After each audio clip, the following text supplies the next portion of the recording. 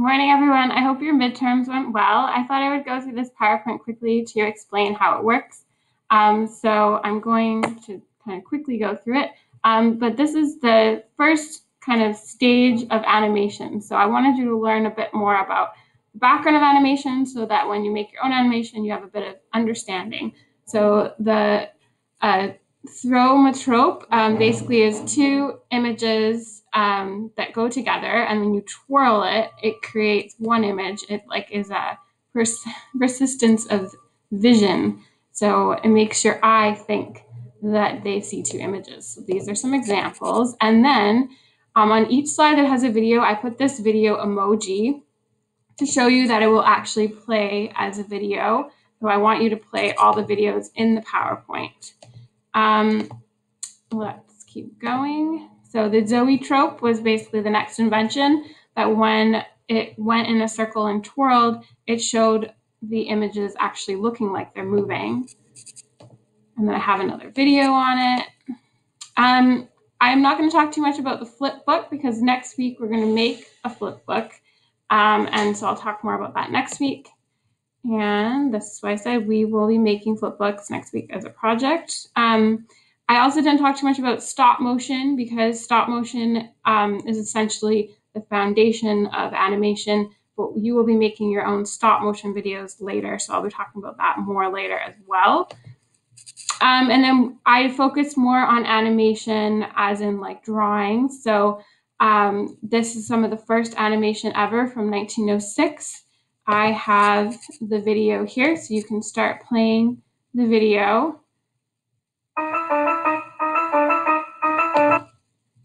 Okay. And then I have the next one, and you can play that video. And then there will be corresponding questions on the worksheet. And then this video. And then we get into 1922.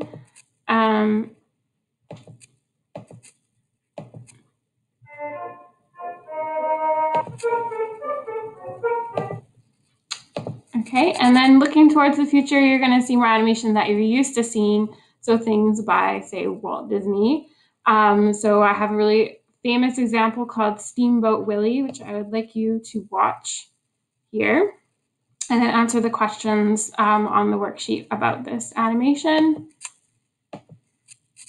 And then 1960s and early 1970s, there was a decline in studio animation. So the cartoon animation was dedicated to more yearly Disney productions and children entertainment. There was also a rise in independent film. I found a number of really interesting independent films. I decided to attach this one by Kathy Rhodes, who's a Canadian filmmaker. I'd like you to watch this one and give a summary in your own words about what it's about. Then anime, I talk a little bit about anime. I have an example from the 80s. Here I talk a little bit about The Little Mermaid and how that was one of the first films that was for all ages, and it kind of started that Disney trend. And then a bit about CGI. And then this is a video, Toy Story, example of CGI.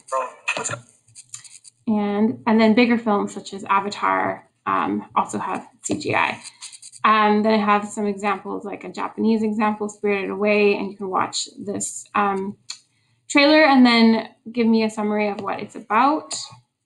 And then the last one I have here is Bao. The reason I chose this one is because it's Canadian, and it's quite famous. Maybe you've seen it, but I'd like you to watch it and give me a summary of it, because this is kind of an example of these short films, and the short films have actually won each year like Oscar awards, and they're pretty amazing. So essentially, this is a brief history of animation that I'd like you to watch.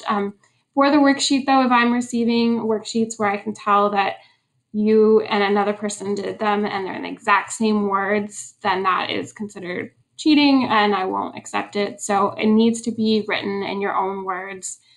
And that is essentially what we're doing this week. I didn't want it to be too stressful after midterms. And then next week, we'll be actually getting into making a flip book and creating your own animation online.